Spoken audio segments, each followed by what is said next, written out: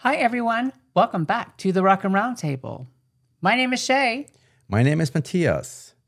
Today's reaction is another Swedish band again. Oh. Yeah, Constancia. You don't say.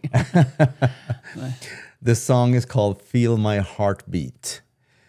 It is a single from their fourth album. The single Feel My Heartbeat is from their upcoming album Evermore. That is coming out August 30th. And it's their fourth album. So play on words there. Oh, yeah. That's very, very cool. Very cool. Yeah. Okay. All right. Okay. All right. So I'm pretty excited about this one. It's going to be a lyric video, though. So not a full-blown music video that we usually do. But I'm very interested in this song. And I think a lyric video will be good enough for that purpose. I'll have to read. Yeah. I'll have to read for this instead of just bring out your very readers, voyeuristic. people. I like to watch. You know, so, Yeah, we do like to watch the video. You know, if there's a story to it, and yeah, you know, music videos is always fun to watch. But remember to stick around till the end of the video, where we will give our reaction, our review, and also our rating. Okay, let's roll.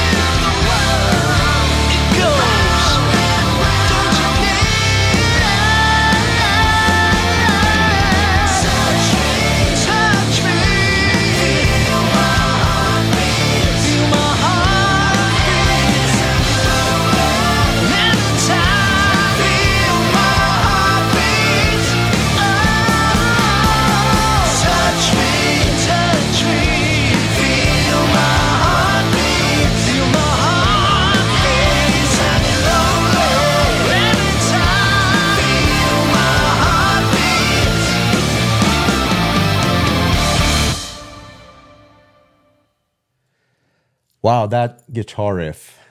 I knew you would like that. That was great. Yeah, it's so contagious. And, you know, Janne Stark, who is the guitar player for this band, he's a really famous guy in Sweden, at least within the music industry, rock industry, because he has, you know, he's played in multiple bands. He is playing in multiple bands. He's an incredibly talented guitar player. Busy guy. Yeah, he's a busy guy. He also has written, I think, at least 2 books, like Metal Encyclopedia, 1 and 2. It's about Swedish bands, and he is incredibly well respected by everyone, musicians.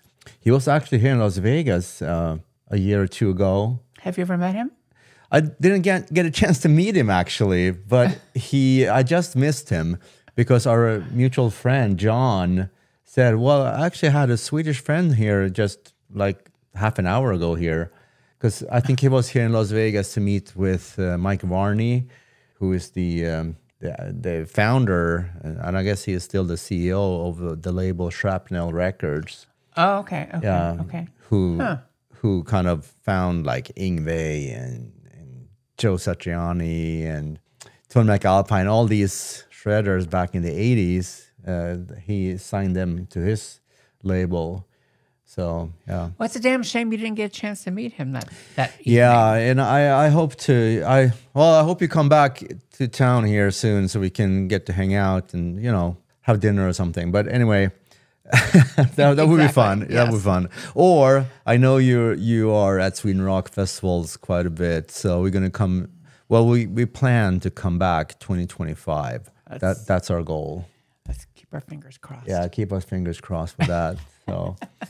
But again, this song, I'm a big fan of melodic hard rock that this song is, really. Great vocals and, like I said, contagious riff. And the riff really reminds me, it gives me like Talisman vibes. Yeah, yes, that's true. Yeah. And both those bands also give me, I don't know if it's kind of like a retro or nostalgic vibes of like the late 80s. Late 80s, 90s, yeah. Yeah, but very cool. Very cool. So they have 3 studio albums, but this is from their upcoming album, the 4th album. Yeah. So For Evermore. For Evermore. Okay. Yeah. Coming out August 30th, 2024. Yeah. So they formed in 2007. Correct. By Pete Godfrey. The vocals? No, I don't think he was the founder. He came in later. Was another guy who founded the band. The information we're gonna put the video in the description box, and there's a lot of information about the band and their history on this video in the description box, in their description box. Okay. So check that out because a lot of information about different members have come and gone. And about the albums when they were released, I think 2009 and 2015 and 2021 and now 2024 for their 4th album. And I think the singer, Pete Godfrey, he came in, I think it was this album actually. Let's just quickly check the website if they have that information here. Let's check this out. Yeah, so... Welcome to the home of Constancia. Constancia. And there's a lot of information here as well. But there was another founder. The band was... I don't have that information here. But let's... so if we look at the... About here... I like their logo. Yeah, I like this website, actually. Yeah, obviously we're not going to read all this. But we're going to put the link in this... in the description box about for the band as well. And here we have the albums they have released. So For Evermore is coming here in August 30th. I like that the colors of the new album, the purples and the pinks. Yeah. I'm a huge fan. Yeah, and like I said, the logo is really cool. I like it. Yeah, and it reminds me of Avantasia. I mean, the whole. Yeah. I mean, the length of the. I'll shut up. Brave New World 2021. Yeah. Final Curtain 2015, and it was a special edition as well, apparently here. And Lost and Gone was the first one in 2009. lost and gone. Yeah, I like that. I like those. Is that a compass or a clock? Compass, right? Compass or something. Yeah. Anyway.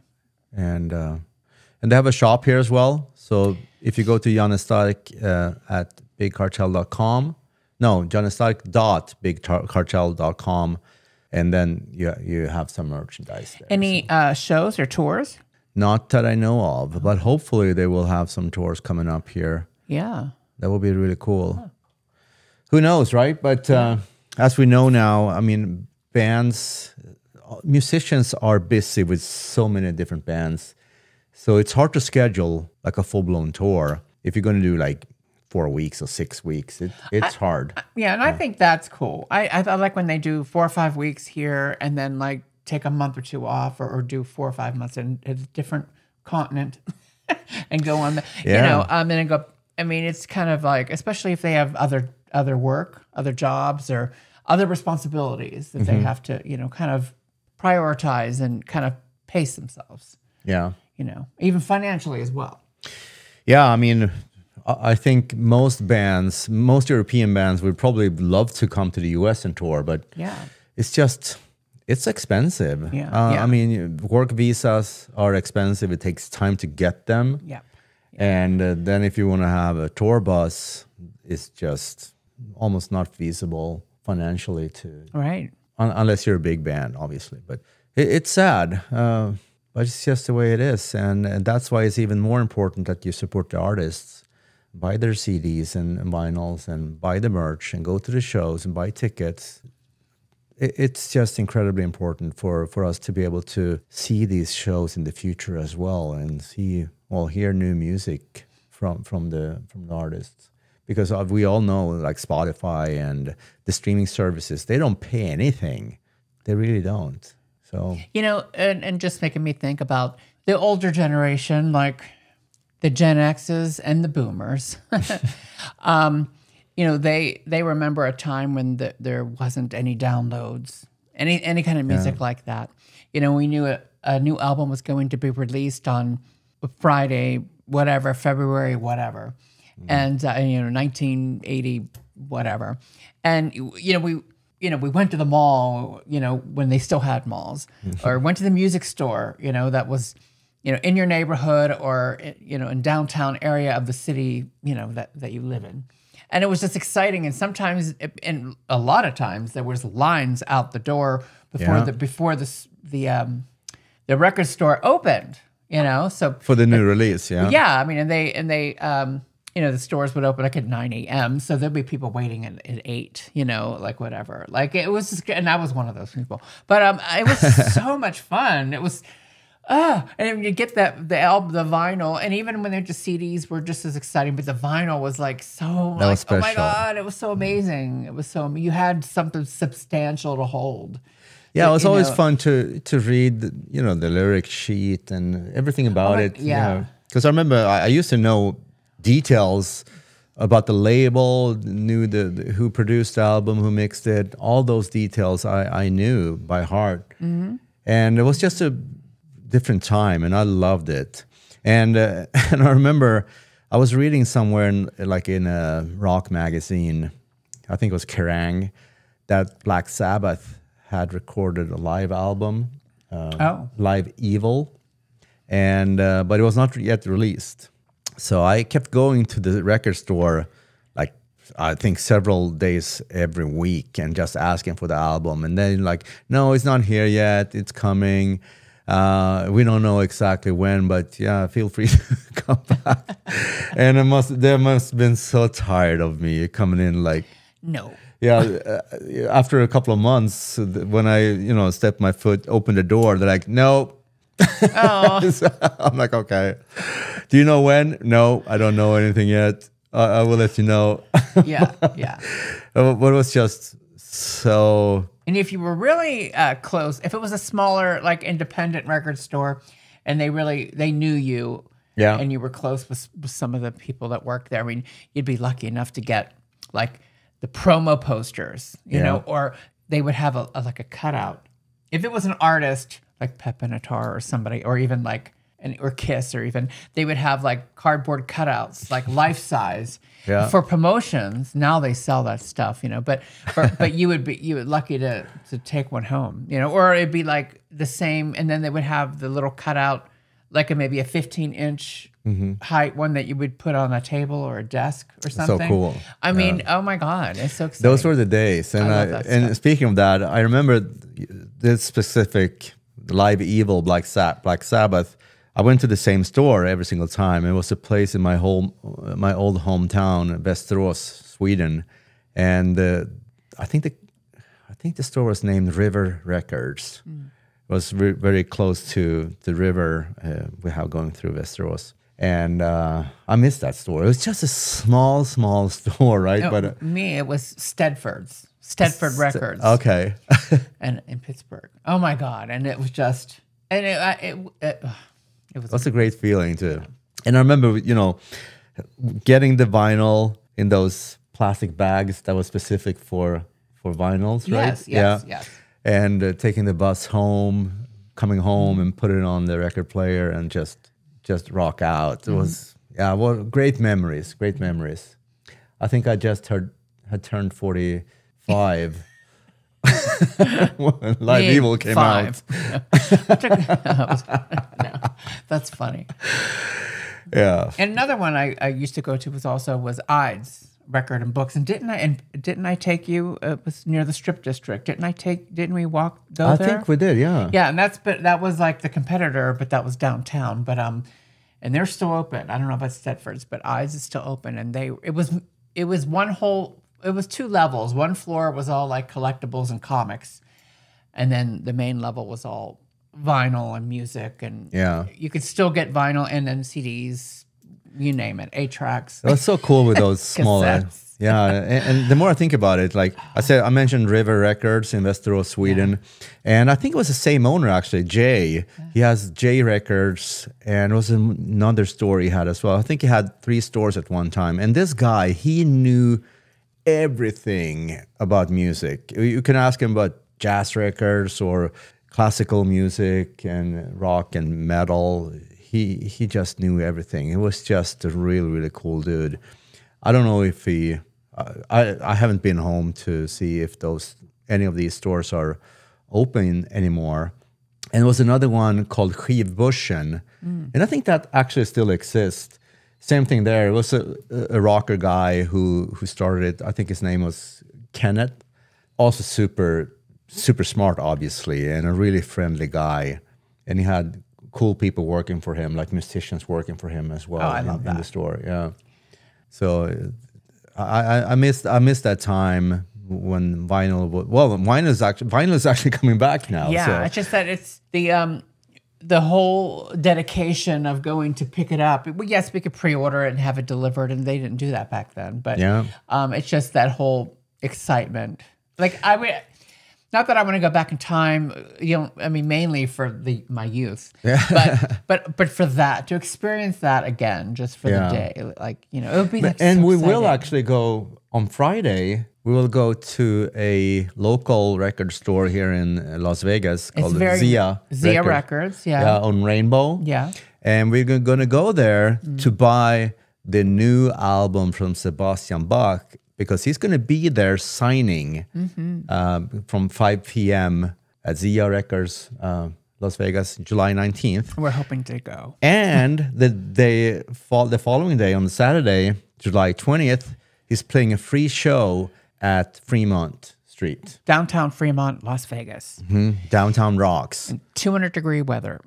Yeah, it's going to be... Oh, my God. It's going to be hot. I'm going to bring my fan thing like this. But, so we're gonna see that show again, and we love Sebastian Bach. We love his new album, and it's gonna be a blast. So anyway, getting back. Yeah, we kind of lost the track on Constancia. Yeah, with we're talking about merch and how the pleasure of buying merch. Yeah, and all T-shirts, vinyl, you name it. You can still buy it today. So we'll leave all the links. Yeah. And to wrap this up, Constancia, Janne Stark, what a great guitar player is. Pete Godfrey. Great Yeah, vocals. the whole band is absolutely amazing. And as a matter of fact, Janne, he mixed and mastered this album for Evermore that comes out August 30th as well. So yeah, check the links that we put in the description box. Make sure to support this band. And I hope you liked this song as much as we did. We're going to do a rating? Yes. Yes, we're going to do a rating here. And I would like to start because, like I said, there are so many things I felt with this song. The great vocals, the melodic chorus, and the guitar riff, which gave me Talisman vibes. So I'm going to give this one 9 Marshall stacks out of 10. Holy moly. Yeah, I love this. Oh, that's super good. Yeah.